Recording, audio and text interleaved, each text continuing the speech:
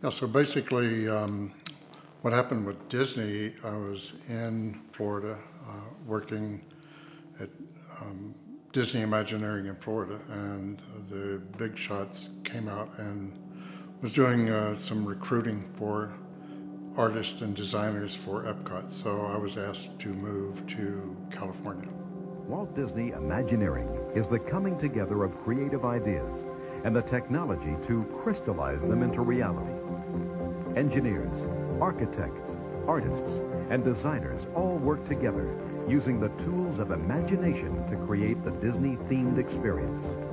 Walt Disney set up Imagineering in 1952 to design a revolutionary concept in outdoor entertainment, Disneyland. Several months go by, and then I've become acquainted with, I feel like Disney's absolute best all-time artist was Herb Ryman. Everyone at Disney knows Herb Ryman, but not really all that well known in the art world.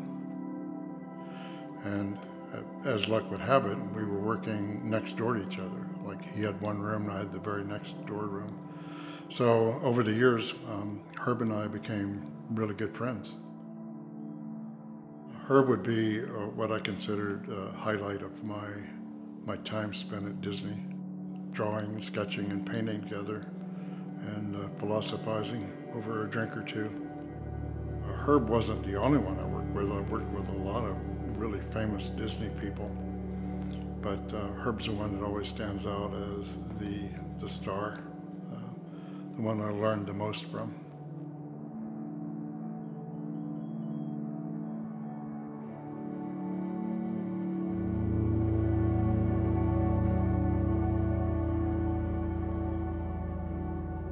I really wasn't aware at the time just how important this part of Disney was.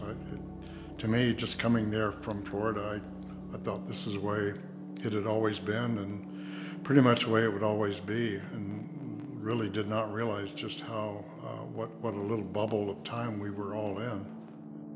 So I know a lot of things, according to Herb, that most people would never dream ever happened.